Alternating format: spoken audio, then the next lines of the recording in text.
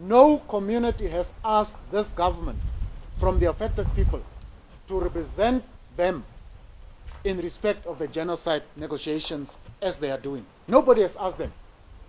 So how do they go and represent people that have not asked them to behave in the way they are behaving? The Landless People's Movement leader Bernardo Swartboy said that no affected community of the Nama and Herero genocide gave the Namibian government the right to be their representative in this matter. How do the Germans know precisely the areas where the affected communities are hurting the most? How do they know if they have never spoken to these communities? Through whom have the Germans obtained information? Which sort of apology will be accepted? Because clearly, if the affected communities don't accept the apology, then you can't talk about proceeding with any question of reconciliation and reconstruction. The center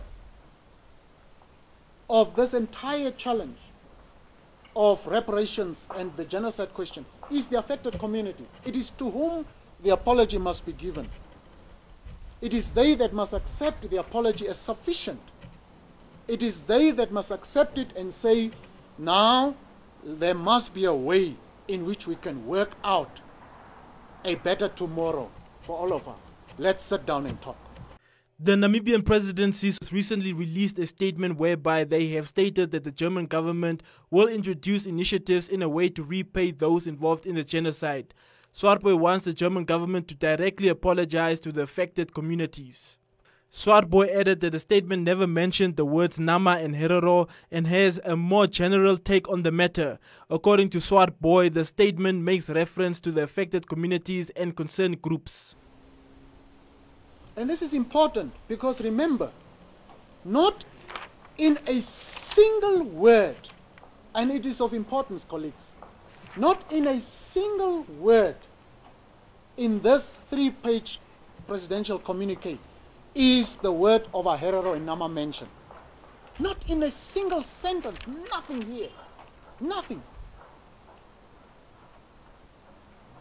So you look at how these people are generalizing, and they say affected communities and concerned groups. Now you are equally being diluted while someone is being escalated to an important affected communities, concerned groups. We are now equal.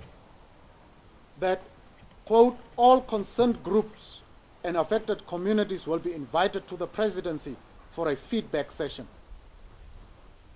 So you will now be given feedback on the status of genocide that affected you. You will be given feedback by a government that is working without your permission. They will give you feedback on issues that concern you, and then there will also be concerned groups. I'm not so sure which are these concerned groups. Where are they? Have they been generated by Swabo Party government? Who are these concerned groups? Is it the so-called war veterans? Who precisely are these concerned groups? And when have they emerged? When have they emerged? Germany never fought against Nama and Herero and concerned groups. He is calling on the affected communities to come together and draft a proposal to the German government to ensure no one is taken advantage of during this exercise.